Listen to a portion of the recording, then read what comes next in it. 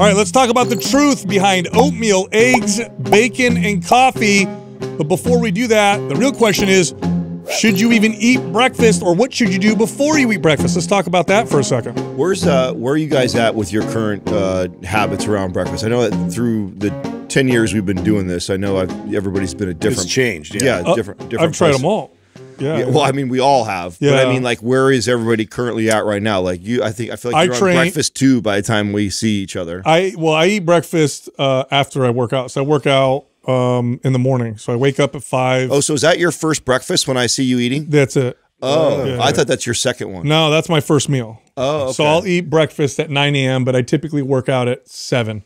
So 7 a.m. and then I come over here and then I'll eat breakfast. Okay. Because I work out so early, it doesn't make sense to eat super early in the morning for me. It doesn't feel the second breakfasts. No, no. What about you? Where are you at? I do like it's either scrambled eggs, bacon, or sausage, or like a protein shake in the morning. Like I've been trying to be as consistent as possible for breakfast, just because it's the opposite of what I was doing years back. Like I've probably for about like 2 or 3 years, I was like not eating breakfast at all, and I was definitely feeling the impact of that. And I feel this shift, like energy wise, but also I think it's hard to say, but like when I was not eating breakfast in the morning, and it just I feel like my metabolism and everything definitely slowed down. So this has been a boost for me. I always have a hard time building muscle if I'm not making a conscious effort to attack breakfast. I think it's always been good for me for mitigating weight gain or keeping my weight down. It's never been good for me when it comes to building muscle. It's always difficult to just because it's hard to get enough calories. Yeah, calories and protein. Like it just without having. And so when you guys see me eat, that's my first meal. I'm not eating at home. I'm not eating until I get here, and that's the 4 scrambled eggs, 4 pieces of bacon, and then the sourdough toast dry, which is pretty much my staple breakfast right now. So I think what's interesting around this conversation is there's a few things now that are popular. It's either when we were growing up, it was breakfast is the most important meal of the day. Everybody has to eat breakfast. Yeah. Now it's pretty clear that message was promoted by a large segment cereal companies. Yeah, the food industry. Yeah. In fact, when we would see commercials all the time, and you could probably find these now, it would say, it's part of a complete breakfast at the end of every cereal commercial. Yeah. Then they'd show a picture of what fortified vitamins. Yeah, what the complete breakfast looked like, and it was a cartoon toucan. It was a bowl of cereal. It was non-fat milk. It was a glass of orange juice and toast. That's what every picture at the end of those commercials were. And then the message became skip breakfast or fast for a long period of time. And so I think people are more confused than ever. Do I eat it? Do I not eat it? What do I eat? Is this beneficial? Now, as coaches and trainers, and I know you guys discovered the same thing, at the end of the day, and we could talk about what the best foods typically are for breakfast, but at the end of the day, whether or not you should eat breakfast really depends on if it feels good or not. I mean, it really doesn't make a difference if you eat in the morning or not. What makes a difference is the context of you and your life. So like Adam, you said for you, it's hard to hit your protein targets if you skip breakfast. If you wait till noon, well, now you got to get 200 grams of protein from noon till bed versus when you ate a 50 gram or 60 gram, of protein breakfast. I don't eat first thing in the morning because I work out best fasted. I had many clients who worked out best fed. I had many clients who worked out best fasted. It really doesn't make a big difference until you look at the individual and you determine what works best for them. How do you feel if you work out fasted, or how do you feel when you skip breakfast or eat breakfast? The one thing I want to challenge with the statement, what works best for you is, I think a lot of clients don't understand that, right? They don't know what works best. Yeah, they interpret that as, I feel good when I don't eat, or it's easier for me to skip breakfast and I'm not hungry until noon. Therefore, it's what's best for me. And they're missing the part of how crucial it is to hit the protein intake during our fitness journey, even for somebody, and even more importantly for somebody who's trying to lose body fat. For some reason, because of how popular fasting has come back on strong in the last 10 years, there's been this movement of fasting again and not eating breakfast and skipping it. And then people saying they feel better that way because it's easier, it's more convenient, and oh, I don't feel lethargic. Problem is they're getting till noon, 1 or 2, and they're eating their first meal, and they're not getting anywhere near their protein targets. Yeah, so let's touch on the whole feel better part. Now, there are cases where you'll see functional medicine practitioners will either advise people to or not eat breakfast, so either eat it or skip it. That's based off things like gut health and hormone levels. But if you extend the fast past, so you go to bed, obviously when you're asleep you don't eat, you wake up and then you extend that and you throw caffeine. Typically people have their black coffee. What you're doing is you're extending that cortisol spike that you get in the morning. So cortisol typically goes up in the morning and it slowly tapers off throughout the day. Well, when you have insulin going up, when you're digesting food, that'll make cortisol tend to come down. So when people first start fasting in the morning and they're like, my God, I have so much more energy, what they're feeling is cortisol. Having that extension of cortisol, especially with caffeine, cortisol is an energy-producing hormone. So a lot of people, we think cortisol is good, bad. The context matters, but one thing that cortisol does is it gives you energy. When cortisol is high, you feel kind of wired, which is why you get those cortisol junkies, right? Those people that keep pushing the cortisol with caffeine and stressful type environments. So that's kind of what's happening. But if we look generally and look at the data on a general, forget the individual, but just look generally speaking, starting the day off with a high protein meal tends to cause better balance in insulin throughout the day. It also tends to improve satiety throughout the day. So it also tends to give the client a better chance at hitting their protein. Of course, if that's just objective truth. Yeah. Those are and those are major factors, and also major points that I always had to make to the client who wanted to skip breakfast. I'm glad we're talking about this. I feel like we haven't gone really deep on this conversation in a long time, and it's one of the hardest things I remember was having clients that I'm just not hungry in the morning. I just don't want to eat. And when they're hiring you to lose 30 or 50 pounds, they can't understand you going, I need you to eat more in the morning. And they're like, nah, I'm fat. I need to lose weight. I'm not trying to eat anymore. I already feel better not eating the breakfast. Totally. Let's figure it out from noon on. And it's like, you have no idea how much you're shooting me in the foot when I'm training you 3 days a week, strength training, sending a signal to build muscle, and you are not giving it adequate protein and the building blocks in order to build that muscle, to build that metabolism, to make the fat loss easier.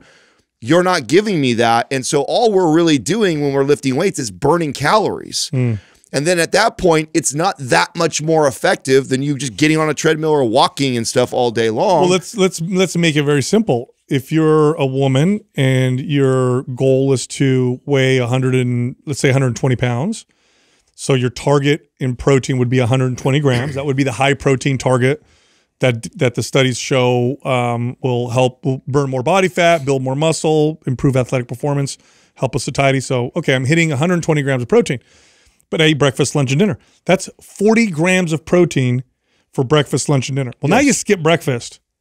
Now you got to eat 60 grams of protein twice, or you got to eat 3 meals from noon to dinner. So now you're eating all those grams of protein in a condensed time. It's hard enough eating it breakfast, lunch, and dinner for most people, let alone now I'm starting at noon. And how am I going to get 120 grams of protein? And let's not layer on the fact that you probably working, probably have children, and all these other factors that make that extremely difficult to do that. And so even though fasting has become so popular in the last decade, I'm normally not a fan of someone doing that unless they've been advised by their functional practitioner, or I'm trying to address gut issues first before we tackle the next mountain, which is getting the protein intake. Or most importantly, in my opinion, fasting not for physical, athletic performance, aesthetic benefits, but rather detachment and maybe loosely spiritual benefits. That's the real reason why fasting ever existed as a quote unquote diet anyway. It's actually one of the original diets. Like if you look at, the ancient Greeks and Romans, and you look at all the major world religions, fasting's in there. It was never a way to lose weight. It was never for aesthetics. None of the reasons why they did fasting. They did it to bring spiritual clarity. It's just that it's a form of detachment. Yes. So if I have a client that is like, man, I got this really bad relationship with food. I want to reset my hunger cues. I am, I'm somebody that overfeeds myself because I feel like I'm gonna lose muscle, whatever. I think I'd like to do just a fast, just to kind of like break free from food, stick with my feelings, not feed my feelings, not, eat because I'm stressed, actually sit with them. Then yeah, let's do it. But if I have someone's like, I'm going to fast because I want to lose weight, no, not a good idea. I think it's a good. I think it's good for people to have a bird's eye view of like their behaviors, and I think fasting allows you to peer into some of those tendencies that you have throughout the day. So there's value in it, but it's definitely been over promoted as this way to if you just cut this out, like it's now you're cutting out these calories, and then the rest of your day you're not going to eat as much, and therefore you're going to lose weight, and it just became this whole diet plan that I think if you remove the diet plan, you just replace it with like a lot of the actual time you spend observing like your behaviors and how you can kind of adjust and modify and do things a little bit differently, not be dependent on certain types of foods, and avoid the cravings, like set yourself up for better success. That'd be a much more beneficial way to do it. It's not even just way over promoted. It's also being adopted by all the wrong people. Yeah. And the people that I used to do or recommend it to most people would not think that. Yep. The client that I used to actually recommend fasting to was the bodybuilder. Yes. Yep. Was the bikini athlete, was the orthorexic clients, ones that weighed and measured and ate 6 to 8 meals every day. And if they didn't eat every 2 hours, and they didn't miss their macros, 100%. And they were obsessed with making sure they hit it. And they had great bodies, great physiques, great shape, but they had this attachment to weighing and measuring and food and fear around if they didn't. That person was who I wanted to detach from food. That was the client, which is not who it's promoted to. It's promoted to people that need to lose weight, which is not the client that for the reasons that we started this podcast was the client that I tried to get to lose 30, 50, 100 pounds almost always was over consuming on garbage, not moving and exercising and strength training, and not hitting their protein intake. Yep. And so the last thing I want to tell that client is to just skip a meal or a couple meals and fast through the day in order to lose it. Because even if that initial cutting out breakfast and late morning eating or whatever period of time we're fasting for that client who's 100 pounds overweight, even if that initially drops them 5 or 10 pounds, it's not a win. We're not moving in the right direction. All I did was cut out their donut and coffee and their cheese crackers that they were eating at 11 and whatever. I'm still missing protein. I'm still not getting good healthy fats. I'm still not feeding the body what it needs in order to build muscle, to build the metabolism. And I gave them a little bit of a 5-10 pound loss in say a month of cutting out those meals. And now we're in a worse spot. Now they have an even slower metabolism and they're missing their targets even bigger. Yeah. What's interesting about this, it's so predictable, by the way. So those of us who work professionally in the health and fitness space, when you do it for 10, 15, in my case, 20, 25 years, you start to see trends. Fasting, I should have predicted fasting, because when we first became trainers, fasting was a bad word in the fitness space. If a person came up to you and said, oh, I skip these meals. Oh, no. You got to eat. You got to feed yourself all the time. What are you talking about? If somebody said they fasted, stoke that fire. Yeah, we would laugh at it, like fasting. Like, what are you talking about? Fasting was like it was like a crunchy woo-woo thing, and nobody in health and fitness ever took it seriously. And I could have predicted it, because what tends to happen with the health and fitness space is people who are smart with marketing will take the opposite approach and then position it and sell it as a way to improve the way you look. And if it's simple and black and white enough, it takes hold. And fasting is about as black and white as it gets. There's one step with my new diet. Don't eat. Don't eat, And it's like, super easy to follow. Wait, you mean I'll lose weight if I don't eat? Somehow they snuck in amino acids. And they sneak in like all these other little powders. No. Fasting is beautiful and wonderful as a spiritual practice, and I'm using that term loosely, but as a way to improve your health and fitness, again, outside of the context of maybe someone who's functional medicine practitioner, identify some benefit for that individual. No, it's not a great diet. And so for most people, breakfast is probably a good idea. and starting with a high protein breakfast. What you want to do when you look at your breakfast is look at your protein targets. Try to divide it up so that breakfast makes a nice dent in it. And again, the data shows this will help with insulin levels throughout the day. It helps with satiety. Eat the protein first, and if you still want to eat more, then go ahead and eat more.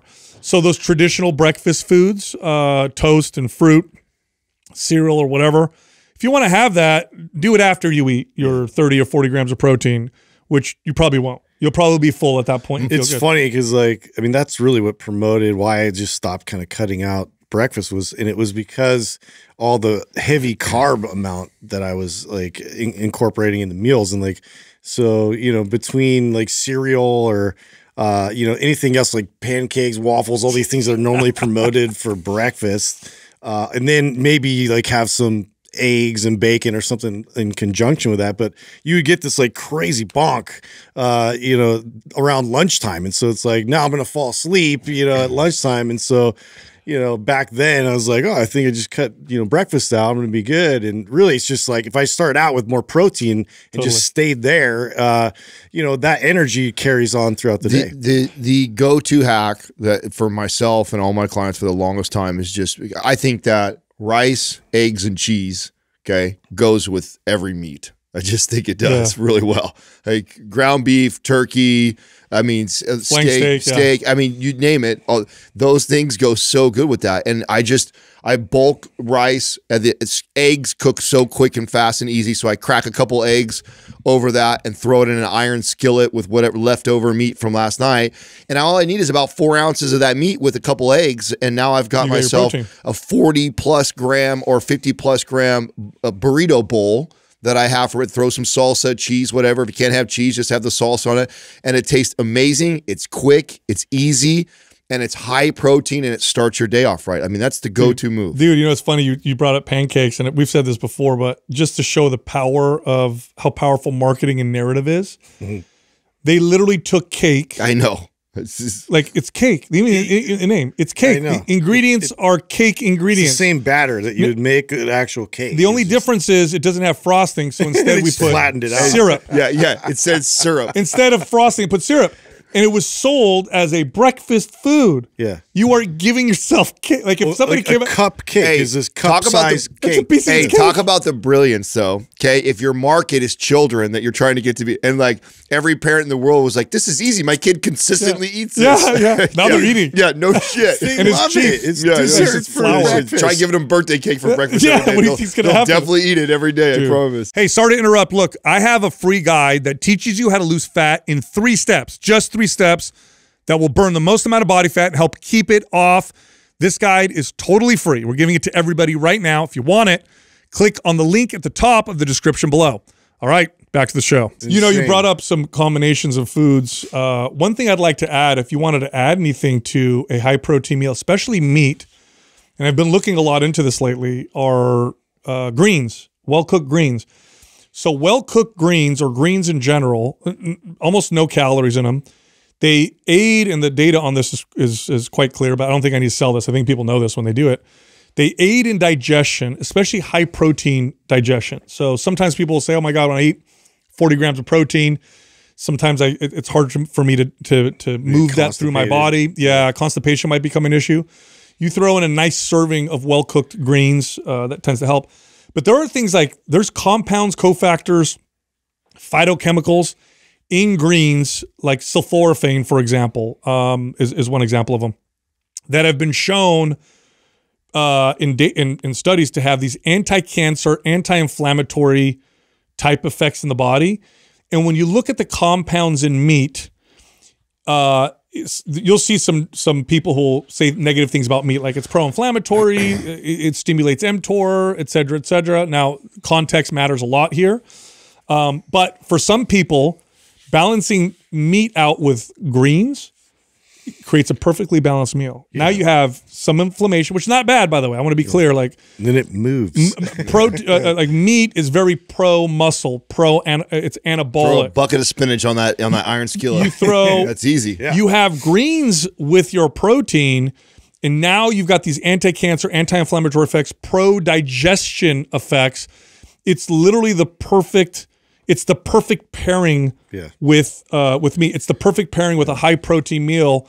I think this is why bodybuilders for so long, now they do it in a weird way, right? They'll eat the same damn vegetable 5 times a day. You know, this is what was so I was so like the one thing about vegetables, because they're not as good, you can't cook in bulk. And so when I was bodybuilding, this is where like Organifi's green juice was like clutch, because I could do all the prepping of the rice, the meat, all so that to me is reheated well. Spinach or asparagus or something cooked from days before and then re-microwaved is disgusting. It's soggy, it's gross. And so I mean, always I'm trying, if I'm making a meal fresh, I'm always trying to put fresh vegetables. Real food first. Yeah, right. Real food is always number one. But bro, I lived off of Organifi green juice with this. Like, that was just like a staple with a meal like that. So quick, so easy, getting everything I need to get. So if I eat like a high protein meal, which I digest pretty well anyway, but if it's big, like sometimes I'll have like 70 grams of protein. I'll have a big ass steak or something like that. I know, all right, I'm going to have like a nice serving of well-cooked greens with it. And if I don't, I do the same thing. I'll drink the Organifi. Yeah. And I just notice a difference in my digestion and how I feel. And it's all those cofactors. There's not a lot of calories in greens, very little, some fiber, you know, nutrient-wise, folate, you know, you got folate in there. But it's not like I know they say it's nutrient dense, but really if you look at essential nutrients, not really. But the cofactors and phytochemicals that you find in plants are quite unique. Well, you have those benefits. Have you heard? I mean, there's always like some like, I don't know, exotic type supplement that it's, so the latest one's like sea moss. I don't know if you heard of it. Like sea moss, and then there's like chlorella, which actually I think is in green juice. But like I've used chlorella. Yeah, so there's like all these like antioxidant benefits to it, and all these like basically everything that green juice promotes, but it's like this new thing. Like it's all of a sudden we just found this algae from you know, the Himalayas or something. I don't know where they came up with it, but it's the latest thing that I heard. I don't know if you heard of it. Well, I think it's back to his point. It's like something that we've known for a long time, and then it's just being recycled. You know what it's just recycled. You know what they do, bro? Listen, rebranded. If I'll just talking to anybody who wants to start a supplement business, here's something you do.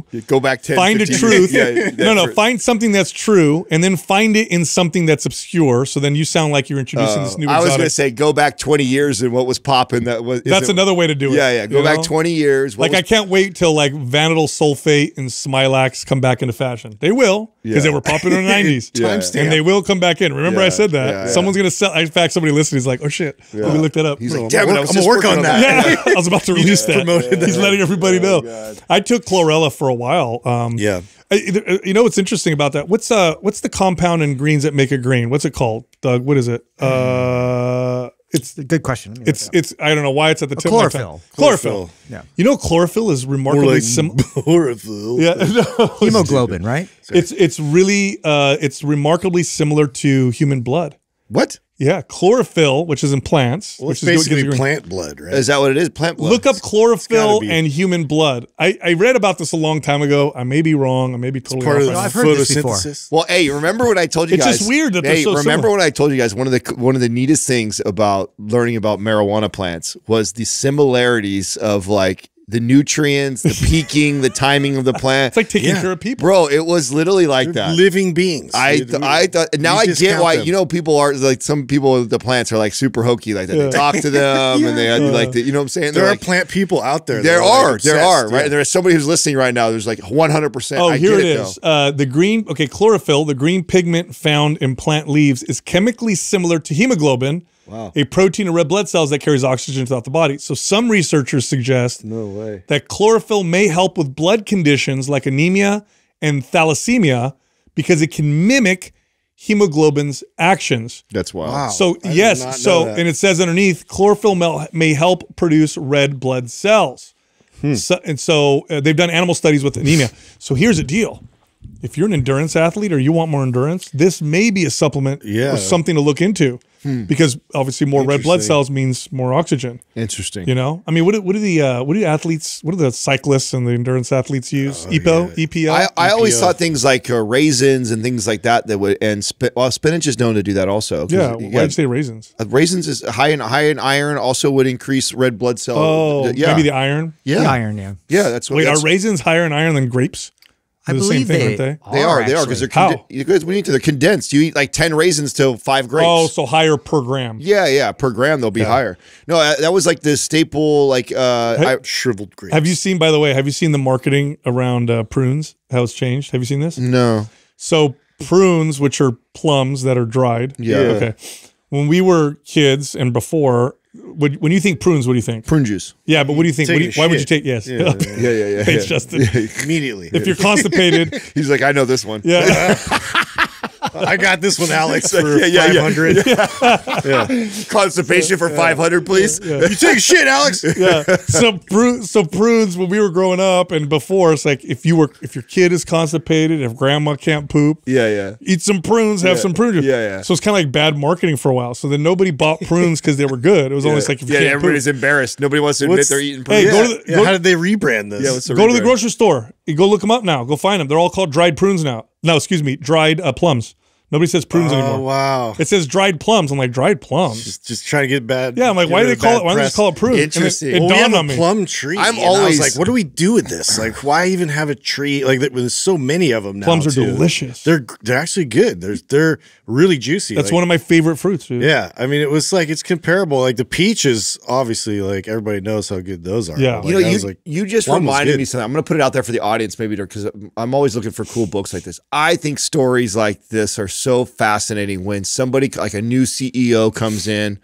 And they're rebranding something for that's been going for like 50 years. I mean, a good example of that would be like something like Stussy, right? Or Champion. I got a better one for you. Really? Yes, dude. Give it to me. Those are crazy. Mothballs. Stussy and Champion were sold in Kmart I'm still an old Kmart and Ross, and somehow made its way into like street brand high end clothes for kids. I got one better for you. This is a well known one. When I bring it up, you remember. Okay. When we were kids, before this particular, you actually brought it up. This particular food had a bad rap. Nobody liked them. They're gross. If you give me a cookie with these, I'll throw the cookie away. I already know the Brussels sprouts. No, raisins. Oh, raisins. Raisins. Do you guys remember the California raisins?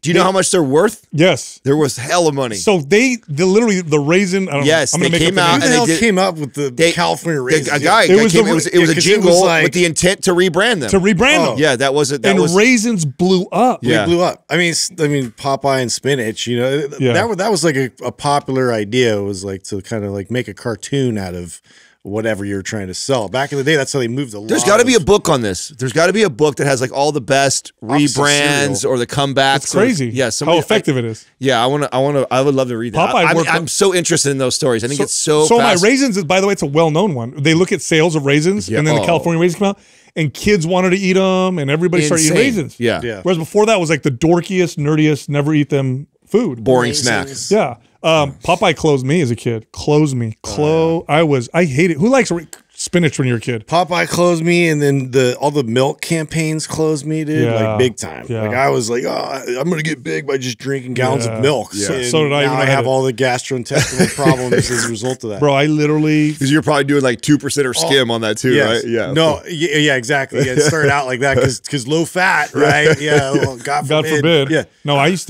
to pound. I would buy what's the skinnier? Was it a pint? Is that a pint of milk? Not the gallon. Yeah, but the small. It's a pint. I'd have a pint of whole milk every morning with my breakfast in high school. Every morning I would drink that on the way to school and almost puke. I don't know why I thought peanut butter and jellies were the answer to bulking when I was a kid. Oh yeah, I would. That was popular. I think it was because it was easy and fast. And I could like stack like 4 of them, and they're delicious. Yeah, and they're delicious. So good. It was like I used to stuff myself after a meal. I would eat a protein shake and a peanut butter and jelly. After meals. Yeah. What do you after think meals. people? Bro. The biggest misconceptions people have in terms of like I get a lot of protein from. Like I think peanut butter is one. Oh, definitely. I was just gonna say the protein sources, and then I'd say even sizes. Yeah. Like you think because you eat eggs. Yeah. Oh, that's a good source of protein. I had 2 eggs. Yeah, or grams. I had a turkey sandwich at Togo's, and so you go like, oh, that's high protein. It's like, no, it's 4 ounces, bro. Or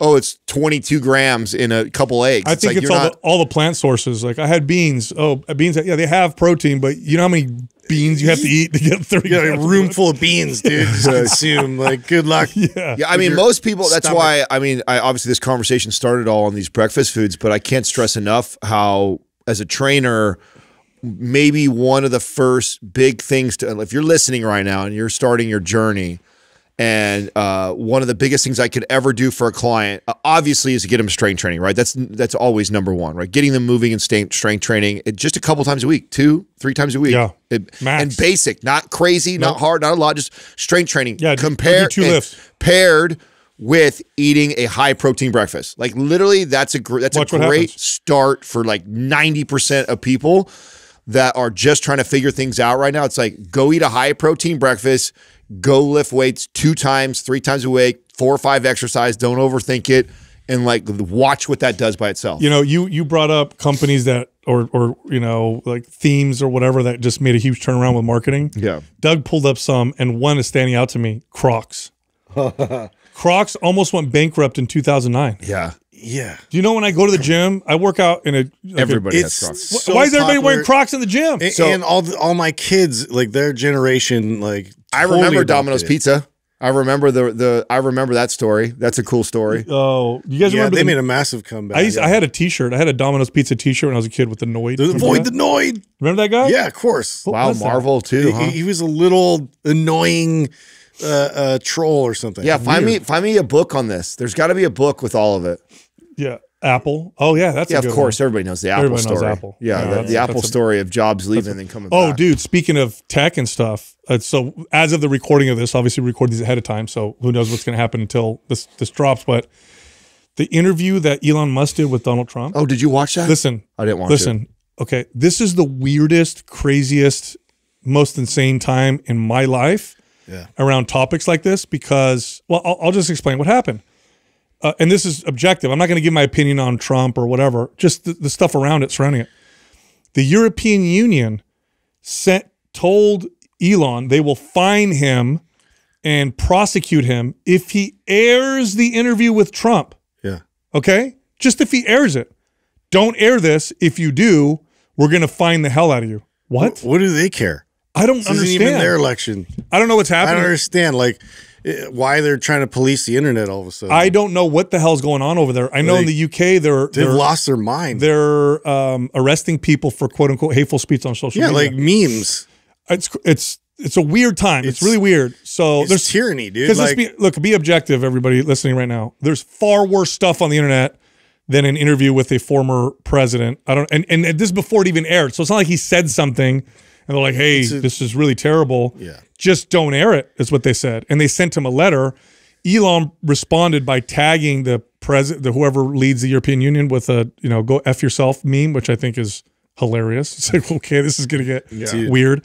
Then he goes on to do the interview on X, and they get a massive DDoS attack. Basically, this is when they saturate your data so that you can't your site doesn't work. And really, the only people that can do that are people with a lot of power. So it's either deep state, it's a crazy organization of hackers, who knows? But they were successful in shutting down their ability to run this interview for like 3 hours. Yeah.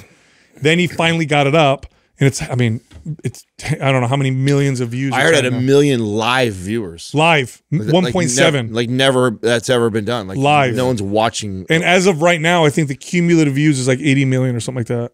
Which is crazy. What a weird time. It's very organized. This is so strange to me. Yeah. I can't believe that Europe, Western countries, right? Why isn't Kamala getting suppressed? I don't know, man. She's so popular. That's why. Yeah, well, so popular. I want to ask people questions like, obviously people hate Donald Trump for whatever reasons that they have, but like, why isn't this happening to her? He didn't he just get absolved of that court case? One of them recently. Yeah. I just hope this isn't our. It doesn't matter. I hope this isn't our future. Saying, I hope we don't have to think about politics the level that we have to think about politics in the last just decade. Is this like the future? Is it going to be like this or worse forever? I'm afraid of that. I'm afraid because of how polarizing social media can be, how fast news travels. Yeah. That this is forever the formula and strategy, and it's just like right now it's Trump and Kamala, or it was Trump and Biden before, and it was Trump and Hillary before. It doesn't matter. Yeah, it doesn't matter. We're always going to have this going forward, this crazy vitriol on each side, and like alarmist type of post. I think what you're saying is 100%. We need to pay attention to. I think we need to pay attention to that for sure. But the part that alarms me is the attempt at censorship from Western nations. This is really strange. That's so anti-Western values. It's anti-free speech. Yep. It's very strange. Free speech should be almost 100% free, because who determines what is considered hateful or dangerous speech are the people in power. And in the past, this is a fact, okay? In the past, if you were preaching against slavery, they would have said you're hateful because that's the law of the land. If you were preaching against giving women the right to vote, or preaching against war in Vietnam or any of the war, they would have shut you down. So we need free speech, which means you're going to get shitty speech coming out as well. But felons and criminals have been speaking freely for a long time. They wanted to shut down an interview with the former president, and they literally threatened somebody who owns a platform. Why are you so threatened? What is going on? You know, what are you hiding? This is weird. Yeah, it's really, really weird. It's just it's accelerating, and we knew it was happening. We knew it was going to keep, you know, getting more intense as we get closer to November. It's just going to keep, weird things are going to keep happening. So I saw someone talk on this. We've had this debate before on the show. It's like, was it always like this? Is it just now that now it's more obvious, or is it just getting worse? Somebody made it. I heard. I don't remember who it was. They made a really good point. It was I can't remember his name. I can picture his face. The scientist who's been on Rogan, him and his brother. Weinstein. There you go. Yeah, he did this talk on it. Made a lot of sense. He said in the past, Brett and Eric. Yeah, I think it was Eric that said this. He said in the past, it was easy to control the media because you had like 5 networks and maybe 10 networks. He said now, because it's so decentralized, they just can't control it. And so the reason why it's crazy is because it's almost impossible for them to completely control. So now it looks more obvious and more insane. Yeah, it's like pirate radio. Like really, like podcasting is pirate radio. That's what it was. They can't they can't contain it. No. Yeah. So it questions the overall narrative, which, you know, they're trying to still protect by all means necessary. So they still, you know, have their hands in these big corporations and can kind of help at least kind of steer that messaging. Well, and a lot of people fall for it. Now, I don't know how true this is, but what Elon said, now he posted the letter they sent him or whatever, the email, so that was real. He said this, I don't know if this is true or not, but he said the European Union essentially tried to make a deal with him and said, if you censor this, we'll leave you alone. If you don't, we're going to come after you. And he said the other social media platforms agreed to it, but I didn't. Really? Yeah. So he's saying they came to him. Even Facebook, because I feel like Zuck has been trying to like be more balanced about. He has in his rounds, he's been doing interviews and stuff, and he seems like he's trying to be a lot more balanced. Hopefully. With his, have you been watching his stuff? No. Yeah, he's coming out and saying that. Like, he hasn't came out and endorsed Trump, but he's definitely basically said he made a lot of mistakes in the last election, and he's like, wow, I didn't know that. Oh yeah, you haven't seen that? No. Yeah.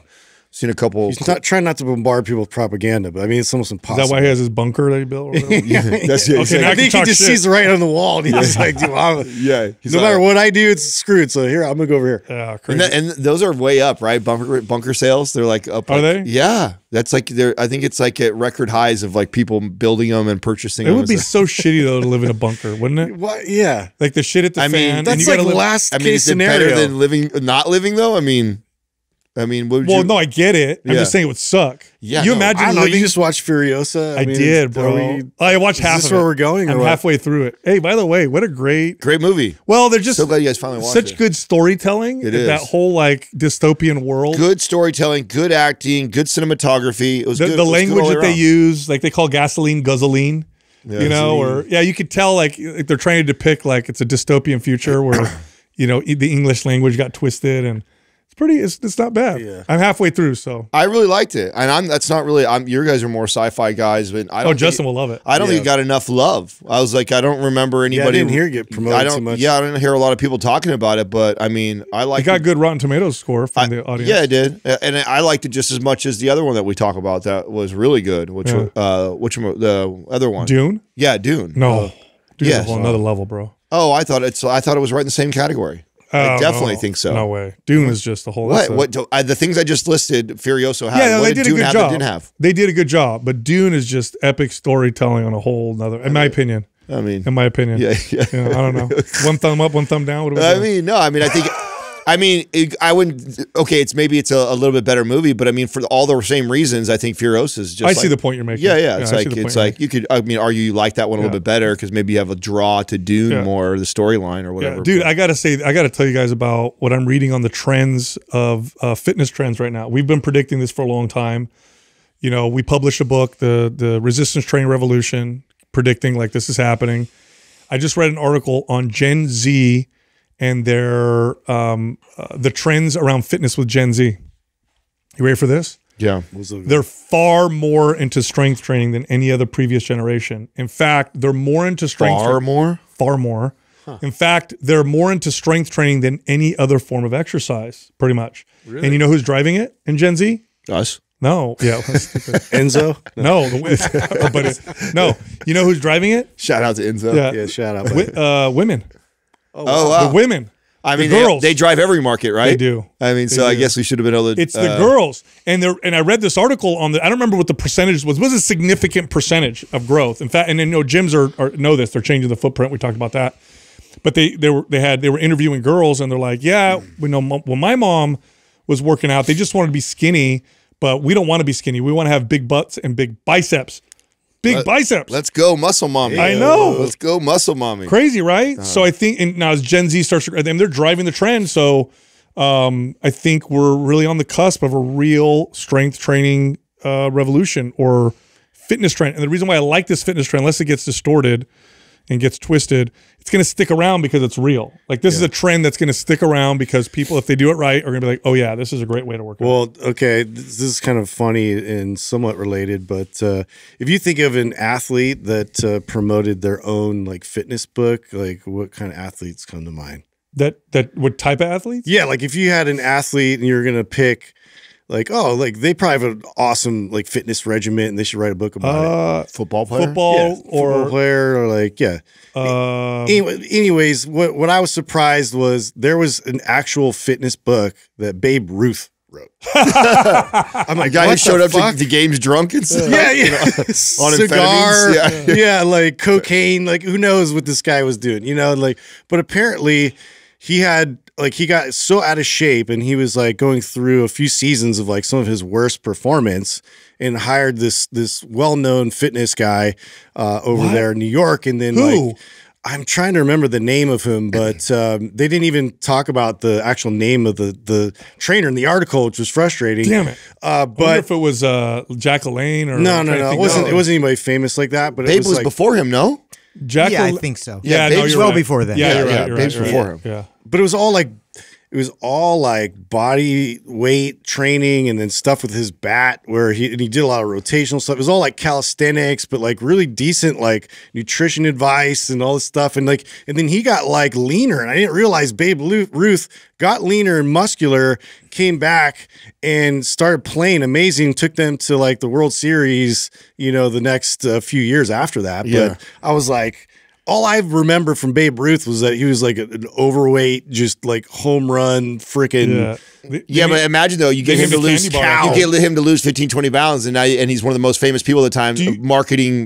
Perfect marketing. Have you guys ever? Angle. So this makes me. So I have a baseball thing for you. Well, I was going to ask you guys because you guys are sports guys. How well do you? Because back then they didn't train like they do now. They didn't have any of this science technology. And they were all working, bro. They were like they were full-time contractors, and then on the side they were playing baseball. They didn't need to work out. How good do you think Babe Ruth? Because obviously the reason why he was able to do what he did, which even today, if you did what he did, you'd be no much better. And I know people are gonna no much better. Because you have to understand, especially a game like baseball. Babe Ruth was also hitting off of guys that wouldn't even make it in the minor leagues pitching to him. Oh, yeah. Where guys now throw 103 miles an hour and have 4 different pitches. Involved sport. Bro, they were not throwing pitches like that. What was the top spot? Doug, look up. What did he play? 30s? I believe so. Look up how Jackie fast. Robinson came in. How fast was a Major League Baseball? Not even just fast. The movement and control and the precision of a pitcher today was not even the same universe.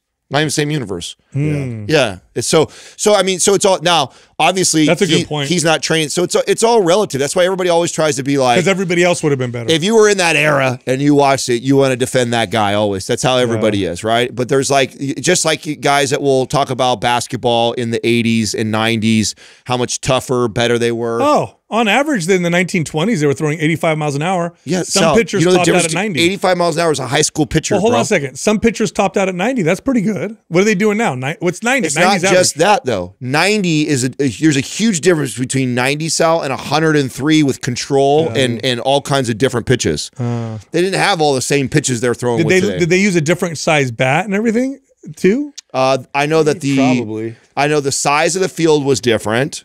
I'm not sure if the base distance was different. They've changed some things like that. Yeah. But all in all, the quality of the guy who you're playing against is different too. So you have to factor that in. So just like my point I'm making with basketball, right? Because this is very contentious right now because we all grew up in the 80s and there's a lot of people that, and I'm a big 90s basketball fan too, and want to say that that dream team is better than ever. But the level of science for these athletes today, what LeBron James is doing at his age, we've never seen anything like this. Physically, what he's capable. I don't know if you guys watched any of the NBA in the Olympics right now. That dude, I mean, he was MVP. And he's what, year 20, what is he, 22, 24 years in the league, and he's dominating in the Olympics still? Like, that's insane. Like, to think that. And then someone wants to be like, oh, yeah, well, you know, if he played back with Michael Jordan, he'd get his ass kicked. I'm like, no, I don't think so. He is a specimen, like 100%. And I'm a Michael Jordan fan, and I'll make that argument. He's the GOAT all day. But also understand that we've evolved so much in sports science, nutrition, recovery. So I saw this technique. I saw a meme that was comparing the fastest sprinters in the 1930s to today. The difference wasn't huge, although that's sprinting, right? 0.5 seconds is a big difference in sprinting or whatever. But they showed that what they were running on, the shoes that they used. They didn't use blocks. Right. They literally just put their feet on the ground and took off. And the speculation was that the difference in time really was based off of that. Same thing with swimming records. Yeah, and now swimming and sprinting, and not to take anything away from those athletes, is very straightforward. Yeah. Okay, and the art of football, the skill and the gamesmanship and the strategy of football and basketball and these other games. There's so many other things that we've been able to evolve, and the bringing in like you go sprint on a day. Okay, like your recovery to understanding recovery then comparing to a football player who's going to show up every Sunday and slam into guys in like basketball playing every other day, like that, like understanding that, like I'll say this though about the older athletes. I will say that they were tougher, but it's not because of anything other than I don't disagree with that. You had to be tougher. I don't disagree with that. Just to be alive. I mean, because here's the thing to defend the Babe Ruth era and stuff like that. Try going to work, you know, pounding railroad for fucking 50 hours a week and then go play a game. You know what I'm saying? Like, or watch a boxing match where they went for 15 or 20 rounds and the ref didn't stop it ever. Yeah, until the ref stopped it when your eyeball fell out of your head. Otherwise, you just keep going. They like punch each other all night until the next day. Since we only get these little moments of sports talk, so I have something for you since you brought up baseball that I wanted to talk to you about that I thought was really interesting. I just learned about. Do you know what the most expensive baseball card sold for just not that long ago? Do you know how much it is, and do you know who it is? Okay, so you don't know who it is because the story behind it's actually really interesting. Is it Ty Cobb? No, it's not. It's not anybody who you guys are going to guess. Did I get a name right? So look up the most expensive baseball card. Did I got it right? Look at the most expensive baseball card. I think it sold for $25 million just recently, and in shitty condition. Right? Let me see it. Show me the top one. Shitty condition too. Yeah. Oh yeah. It sold. It was like a score of a 5. Wow. It's not Mickey Mantle. Go. And maybe it's not up yet. No, it is. There it is right there. See that card on the left and the pictures of 3? That little tiny one. Oh, I thought that's not Ty Cobb? No, that's... What's his name? Oh, yeah. Pull up his name. Oh, I've seen that card. Yeah, so, no. Wagner. Yes. So, why that's famous... Hey, why don't we comb our hair like that anymore? Let me tell you why this is famous. Okay? Awesome. So, he, early on, was against promoting smoking to children, and baseball cards were in packs of cigarettes.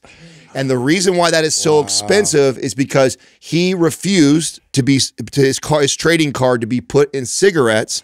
And so, but it had already gone out, and there's only so many that actually made it into the cigarette boxes and people have in circulation. How and cool the best one that's ever been graded is a grade 5, which is like bent corner. I mean, 5 is not a good card, right? And I mean, even like one that was torn, I think sold for like 12 million or something. Oh my God. Yes. Dude, so that's how rare that card is. That's the reason why that card is. He was also a great player, by the way. He was also. So they printed them, but then they never put it in circulation. It did get into circulation for a short period of time. And then he's like, he made a stand. I do not want my card. Oh, so then they, because I don't want kids buying cigarettes. That's right. I don't want kids buying. How crazy is it back then? My great grandfather, okay, he started smoking at the age of 9 and was chain smoking. 9. So, and these were rolled cigarettes. These were not like no filter, no nothing. Well, now, and so this makes sense now, right? Yeah. Like it was promoted to get kids started. Oh, bro, they were working early on. They were working in factories or in the fields. I've seen those old pictures. A 12-year-old just chain smoking. Times are tough. Yeah. Let's be honest. We were promoting it to pregnant women at one point. You know what I'm saying? So, like, if pregnant women can have it, why can't kids have it? Listen, if I'm 9 years old or 10 years old doing hard labor, I probably need a cigarette. Let's be honest. Like that's not, that's not too crazy sounding. Little cough syrup. Isn't that cool though? I thought that was a really interesting. Cool fact that I don't get to share with you guys. Expensive stamp ever sold, I think, is more expensive than that. What do you think? Stamp or baseball card? Oh, that's interesting. I mean, the stamp is going to be more. It has more history, but not. It's more the expensive. Upside down airplane stamp. You ever seen that? They misprinted a stamp with an biplane upside down. Look up the most expensive stamp ever sold. Maybe I'm wrong. It's always the mistakes. Maybe I'm wrong. I don't know, but I know it was a lot. Yeah, you gotta look for all the imperfections. This is the segment just highlight what a big dork you are. Listen, the fact that I brought up a cool cool baseball stat and you brought up collection. A stamp, dude. Hey, you guys collect mold? Hey, what is it? 9.4. No, the baseball won, bro. 9.4 it says? According to that, 9.4 million. It's in 2023. Stamps less cool. No, okay. Well, I guess. Yeah. You know what's funny? I mean, that's up there though, bro. I mean, that's up there with some of the most expensive. Hold on. As I was talking, I was like, "This sounds nerdy." That's it, right there. The upside down. Maybe that's the most expensive U.S. stamp. Oh, okay. $2 million. Yeah, it's an upside down biplane. Yeah, I did have a stamp collection for a second. I did. I don't know where it went. It's too bad. I don't know where it went. Yeah, I had one too, actually. Did you really? Yeah. You guys are a bunch of dorks. Did you ever collect coins? You needed better friends. I had coins. I had real silver dollars. I've actually got silver dollars somewhere. I don't know where they're at. I collected silver dollars and actually. What's the other one? $2 bills. $50. When you think about it, that's the only thing that has real value. Those silver coins, because they're real. It's real silver. Real silver. Yeah. Wow. Is it true to the weight, or is it like technically silver dollars are probably worth more than $1 now? So, way more because it's real silver. It's real silver. Yeah, it's pure way more. Silver. Yeah, way more than $1. So if you want to buy, I know this is a fact. If you, I haven't checked it for a month or two, but if you want to buy like a 90%, that's how they used to make them. They were 90% silver, I think 10% nickel. If you want to get a 90% like silver $half, you'll pay like 20 times face just for that. Wow. Yeah. Because I have a it was one of those ones you fold out, had the years. So did I. Yeah. I don't know where mine is. I know. I don't know where mine's at either. My mom has I literally, that was my first job. I got paid in silver dollars and $half walking this little wiener dog for this old lady. Did you save them? Yeah, I saved them, all of it. Yeah. So I never even spent it. Now, do you know where yours are at? Yeah, they're my parents' house. Oh, see, I don't know where mine is. Why are her parents at? I don't know. My mom's got mine too. I don't know why. Yeah, there's all this. All the collectible things. I just left it. I never got it. She sold it to get into Amway, so she could sell Amway. My mom did do that. I know she did. Yeah, my mom did. You always make jokes about the multi-level. Oh god. Anyway, hey, we supposed to mention State and Liberty. I got to say this about State and Liberty. I actually got this comment from my wife that the State and Liberty. So people don't know, we work with State and Liberty. They're a company that makes like nice looking formal clothes for men. That's tailored for people who work out, right? So off the rack, you buy a shirt, you buy a suit, it fits. It fits. The waist is small, the shoulders are wide. She said they make me look buffer.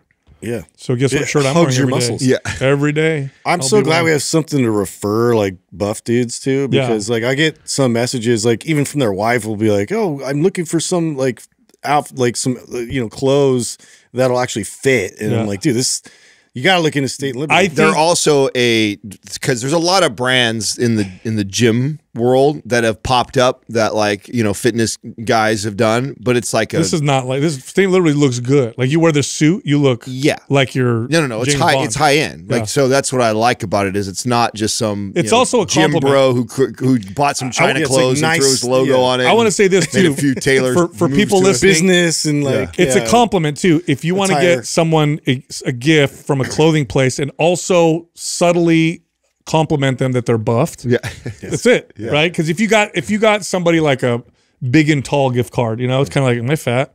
If you get somebody like a State and Liberty, oh, I'm jacked. So I have to go a size up and everything. Are you in the State and Liberty? Yeah. Yes. I'm on the cusp.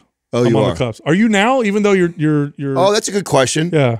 I think so. I Still? still think so. Yeah, just because it's my dimensions. It's like more. It's more my how tall, how wide my shoulders are. Even the though little my tiny arm. waist. Yeah. It's just I'm got a the waist awful. is the issue, but for me, it's always the neck, like because like In your head. well, It's hard because to I fit it wear through the hole. ties and yeah, my big ass head. He stretches the head out. I can't even get the shirt Big over melon. this big melon. He gets shirts like, you know how little babies wear those, they have those shirts that you can fold so you can take them, pull them down if they poop themselves. That's for justice. Hey, he's that friend you get hella pissed when he puts your sunglasses on. You're like, get my fucking sunglasses off, bro. dude. Yeah, they're like this. Yeah, They get freaking back. size with this shit. They fall off my ears. I'm trying to afterwards. catch up. Lately, my head's been growing. You guys show me old pictures of myself, so Yeah. I got a few more years. I saw that. I saw the one that You're Ann getting there. did. She posted up in the forum for the GLP one. I was like, "Damn, Sal needs to eat a sandwich." I'm like, That's an old picture. Hell. But I had hella gut issues too, man. back that was then. a long was time skinny. ago. Yeah, no, I never had skinny neck. No, it was always good. It did bro. look like I a skinny measured neck. it. That's why I say you need to eat a You got sandwich. buffed your neck now. All right, whatever. that's You feedback. got to get me back for the big head jokes. My bad. All right. Do we have a shout? Touche. Do we have a shout out today? I'm gonna keep shouting out for a little while till we really start to see everybody go over there. Is the Mind Pump Trainers Instagram every day? We're dropping reels and content, tremendous value. So like this, obviously it is so nice to, It's a page for trainers and coaches. Yeah. Go check it out. and the fact that we have the manpower to put out as much valuable content as this. Like we didn't have that when we first started. We had Doug and then the three of us, and so it was a lot harder to put out as much valuable content. It took us longer, and so this thing has not even been up for I don't know what 2 months. And the amount of content on here that's super valuable is incredible. So Mind Pump Trainers on Instagram. One of the most challenging things with eating on the go or snacking is most snacks are full of carbs. You don't get a lot of protein. They're just not good for you. Well, there's a company called Paleo Valley that made a meat stick. It's grass-fed. It's got great macros, high in protein. It's not dry. It tastes delicious. It's got a long shelf life, so you could take it with you anywhere. It is my favorite on-the-go, gut health-friendly, high-protein snack. Go check them out. Go to paleovalley.com/Mind Pump. On that link, they'll give you a hookup. All right, back to the show. First question is from Catherine89. Can you please give me more details on why our body needs rest days and time to recover and adapt? I've heard it over and over and still have this drive that makes me want to work hard every day. It's hard for me to slow down and really give my body a rest, and I'm fatigued. On a practical level, what can I tell myself and how can I convince myself that it's safe to take a rest day and I won't lose progress? Okay, so number one, Catherine, I'm going to give you the facts around recovery. I don't think that's going to help you though. I think what you're dealing with is you're using exercise almost like a drug. It's a bit of an abusive relationship where you don't want to stop, either because of maybe some insecurities around your body, but more likely you're probably running from something, and so sitting still is very challenging. So that being said, here's the deal around rest and recovery and adaptation. The reason why exercise gets you stronger, improves your endurance, your strength, your stamina, the reason why it builds muscle, the reason why it can help burn body fat and all that stuff is because exercise is a stress. So when you work out, you're stressing your body. You're actually causing some damage to your body. What your body does is it heals from that damage, okay, because that's good. You want to heal from damage. And then what it does is it tries to bolster itself or adapt to that stress so that next time the same insult, the same kind of stress doesn't cause the same amount of damage. That's it in a nutshell. In other words, you go to the gym, you do, or whatever, you're in your bedroom, you do 10 push-ups that are very difficult. You cause some local damage to the chest, shoulders, and triceps. You get a little sore, stress on the body heals from it and goes, okay, if this happens again, we don't want this damage to happen again. Let's get a little stronger so that, 10 push-ups doesn't cause that damage. So without rest and recovery, you don't progress, period, end of story.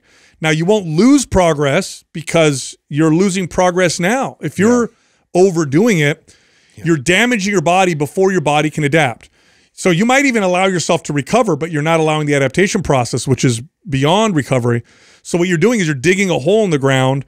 Your body's filling that hole, and before you can add more dirt on top of that hole, you dig it again. So you just end up bouncing back and forth in the same place where you cause damage, heal, damage, heal, damage, heal, but you never really improve. So the truth is your progress is subpar now because you refuse or haven't done this. Now, again, back to my first point, I can logic this all day long, but there's something else underneath this that's driving you to go beat yourself up all the time because workouts hurt. They're stressful. They're difficult. They're tiring. That's right. So you got to ask yourself, well, why do I want to hurt? Why do I want to stress myself more over resting?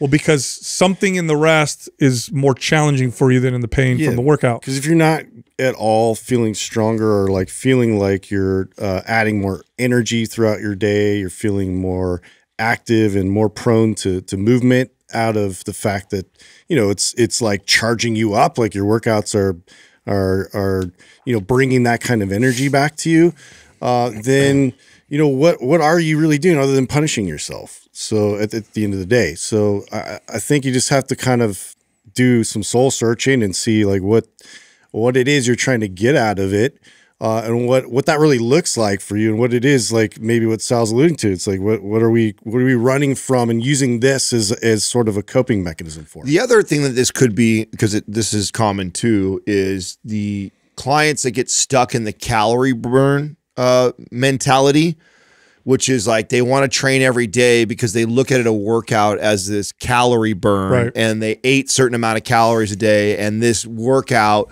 keeps them from getting fat, keeps them from putting any weight on. And so they're stuck on this hamster wheel of, well, I don't understand why I can't do that because this helps keep me in shape. And it's like, well, maybe it helps mitigate the amount of body fat that you put on because you're burning like crazy. And if you had the additional 300 or 400 calories a day, you go out and you run again and you do your Orange Theory or whatever class you like to do, and that burns those calories again. And so you're not putting on any body fat, but your body's not progressing. You're constantly just tearing, breaking down, and then stuck in what Sal always calls the recovery trap. And you're not allowing it to recover, adapt, get stronger, and improve. You're just stuck in that loop. And, some people get stuck here a really long time because they're in a somewhat fit place, right? They got to a place where they're relatively happy where their body weight is, and they fit in their clothes like they want to, and they have their routine of their class or their thing that they follow, and they do it every single day. And it's like, I like it. But then they always are like this. But I want to progress. I want to see my abs, or I want to be stronger. They want more. I want to build my butt. They want more from the programming, but they can't get out of this cycle of burn every single day, and they're not allowing the body to build. And if you want to sculpt the physique, you want to build an ass, you want to have blocky abs, you want to have shapely shoulders, you want to have a faster metabolism, you got to build. And you're not building. You're just breaking down, burning, breaking down, burning. Let me add to that. So I'll make a statement just to kind of make it really, really clear. An overstressed body is pro-fat, anti-muscle, okay? If your level of stress, which includes exercise, it includes lack of sleep, daily stress, bad eating, whatever.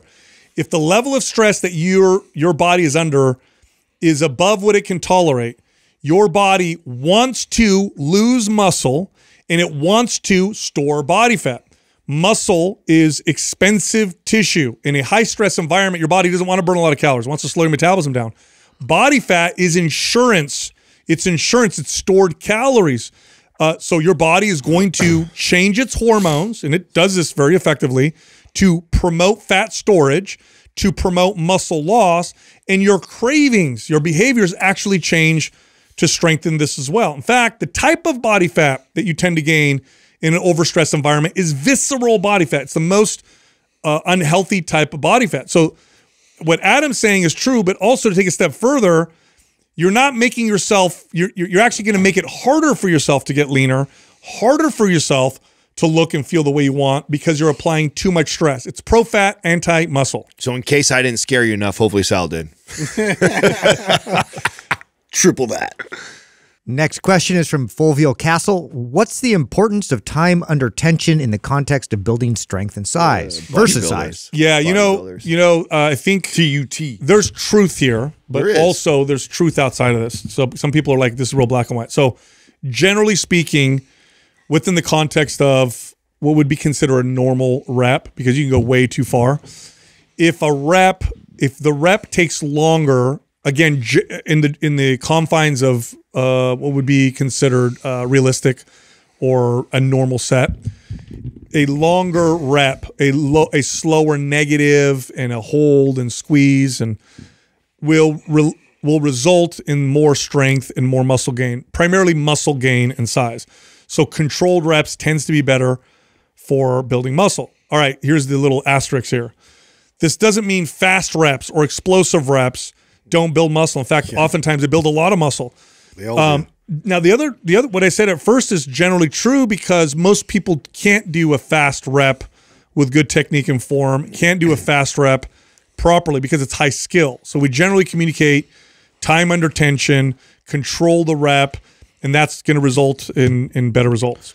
I like, this is an example of, and maybe I think we did an episode like this. Didn't we do an episode that was titled, or somewhere on the title of like, bro science that works, or like, didn't we do something like that? I'm pretty sure this was under there too, because this is an example to me of like good bro science. Like stuff that, like, okay, the way the bodybuilding community promoted this or explained it was maybe not the most scientific or the best, but the advice is really good because generally speaking, it's going to make a huge difference for a lot of people. I make this argument all the time. If you've listened to the show very long, I always talk about one of my favorite tips to give to anybody who's been lifting for an extended period of time, and you hire me, like a quick, easy way for me to show that person gains is focusing on time under tension, slowing their tempo down. Very few people even follow the basic hypertrophy protocol, which is a 4-2-2, right? A 4-second negative. Like next time you go in the gym, look around at everybody doing bench press and exercises and see if you can count 4 seconds on their negative. Almost nobody you'll see does that.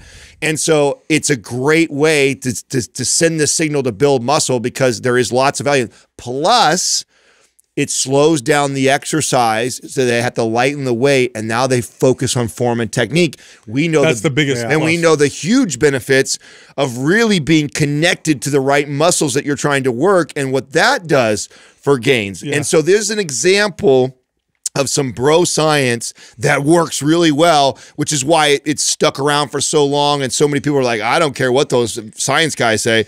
My buddy or my bodybuilder friend, he swears by this and it works. Well, yeah, it does for those reasons. The reasons why, because not enough people slow down the tempo in there. They don't focus on form and technique. They don't get the max benefits from the eccentric portion of the exercise. And so now you really reap those benefits. I think we've just communicated it not the right way. And so I love this advice.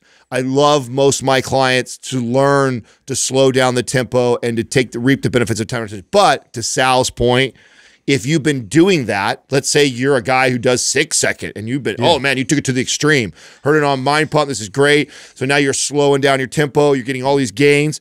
At some point, you hit that curve, right? You hit that bell curve. You go, oh, you got all these benefits, and now it's starting to peak, and now it's coming down the other way.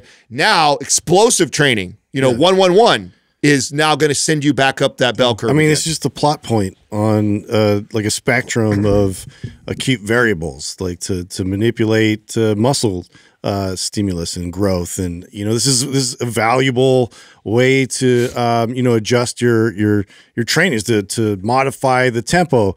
The extreme of that is like isometrics, and so I'm going to really just lean all the way into that muscle tension, and I'm going to squeeze the max output I can in this direction. And the other end of that would be the Olympic lift, where we're just like completely trying to rip the barbell up and get into the position as quickly as possible.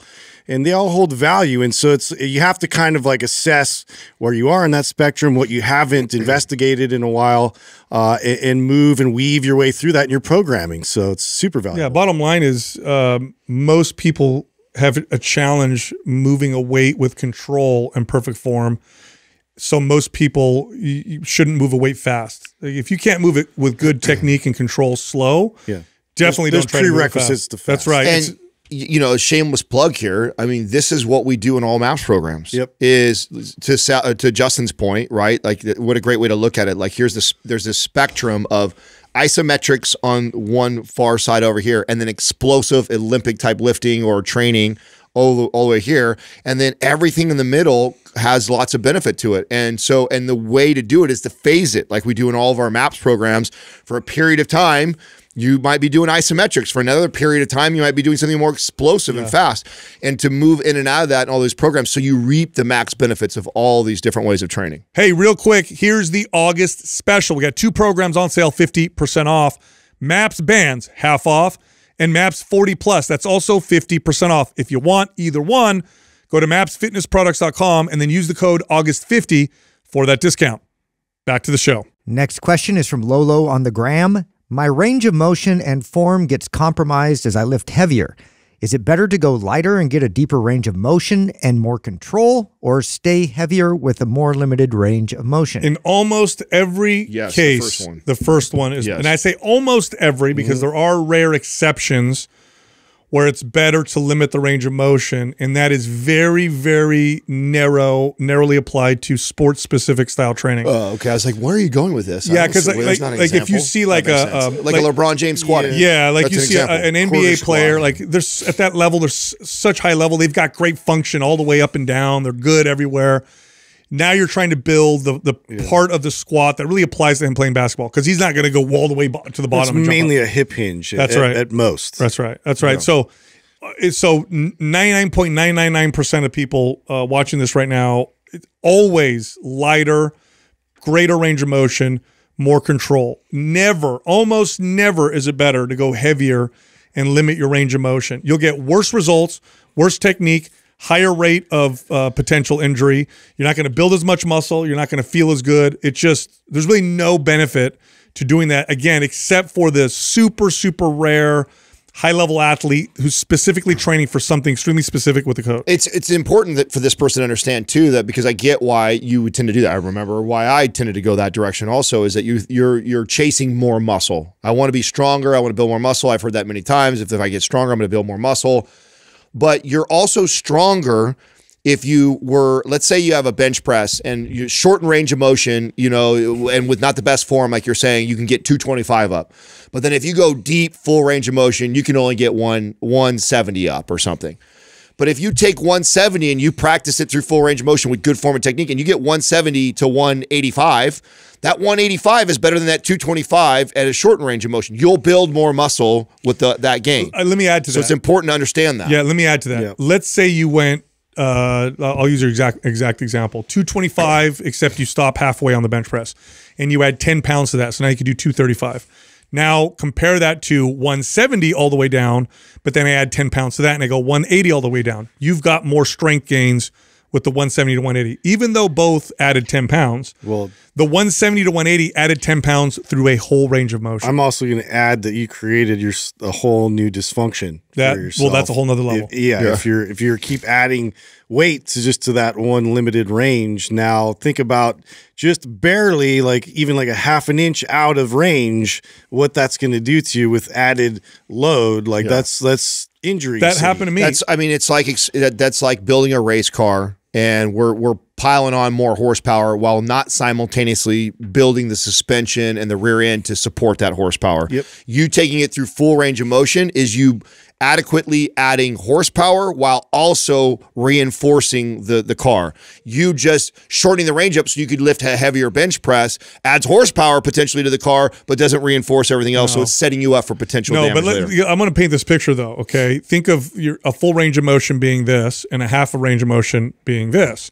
If I add 10 pounds to this much of range of motion versus 10 pounds to the full range of motion, I've actually gotten stronger in a larger range of motion. I've actually gotten stronger, more strong than I did with the shortened range of motion, even though they both added 10 pounds. So your gains are bigger and better, even though in both scenarios, I only added 10 pounds. And to your point, Justin, this was me when I was a kid. When I was a kid, up until I'd say my first or second year of personal training, because my first certification actually strengthened this terrible belief. I remember my first certification taught us to bench press halfway down, and I know why they did that. But as a kid, I didn't go all the way down because I could bench more weight, and I was like trying to chase this heavy bench press. And then as a personal trainer for the first year I did it, then I remember figuring out like, oh no, larger range of motion. The difference between my normal bench press and the full range of motion bench press was so stark, it was almost embarrassing. I remember I had to drop, it wasn't like 10, 15 pounds lighter. It was like 50 pounds lighter just by going down another 5 inches because the disparity between full range of motion and what I was training had gotten so big. I remember how crazy it was. Like, oh my God, I got to drop 50 pounds off the bar. Next question is from Jamie Yoska. How many warm-up sets do you suggest? As you progress through the workout and get to the third and fourth exercise, do you need as many warm-up sets? The second part of this question is no, but really the first part, how many warm-up sets do we suggest? As many as are necessary. And now what does that mean? When you feel good through the range of motion, when you feel good through the exercise, you don't notice any hitches or pain, it feels smooth, it feels connected, you don't feel shaky, you don't feel unstable, then you're ready to go. Now why am I saying— good job priming, you don't have to do this. No, and now why am I saying that? Okay, why am I saying as many as are necessary? The more advanced you become, the less you tend to need lots of warm-up sets. That generally speaking, not always, because obviously as you get really strong, sometimes you need more warm-up sets just to work up to super heavy weights. But I don't need to warm up as much as a beginner does for most exercises because I can do one set of that exercise with less load, and I know what to connect to, I know what to tense, I know what to look for, and that's usually enough. And then I'm ready to get into my workout. Whereas a beginner, oftentimes I have to do more general takes priming. A lot of repeated practice. Yeah, because we got to get their body to move right, and they don't even know how to warm up. They don't even know what to feel. So that can take, 2 or 3 sets, sometimes take 10, 15 minutes. I mean, so much of this matters too, like how much, where you're at in your lifting career, what sort of deviation or dysfunction that you have in your movement patterns. This is what Prime was all about, right? Was teaching you how to assess your specific movement and areas to put you into more optimal position before you get into any lifts, to figure out what those exercises are, and then to basically do that before every workout. And then you should be able to get into any of these lifts and get right into it. Now, to Sal's point, which is a great point, is, if you've never done a bench press, I mean, I guess I could prime you all day long, and you just have no feeling of what it feels like to move the bar correctly. I mean, then you still might need some warm-up sets to do that. And then that goes back to the advice we've been given forever on this podcast, which is that, like, treat working out as practice.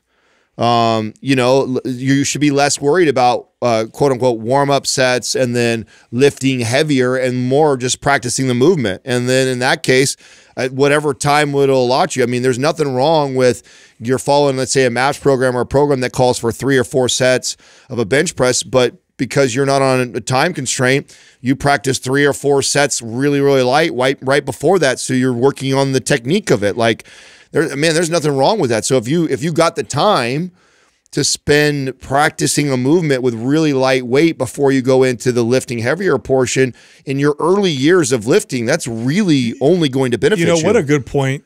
I think especially when you're a beginner, when you're in that first year of consistent training, your warm-up is part of your workout. Now, as you get more advanced, your warm-up is your warm-up. It's setting you up for your workout. But when you're a beginner, when I used to train clients, in that first, especially 6 months, but probably the first year of training, our warm-up was their workout as well. It was like, I'm trying to get you to move right.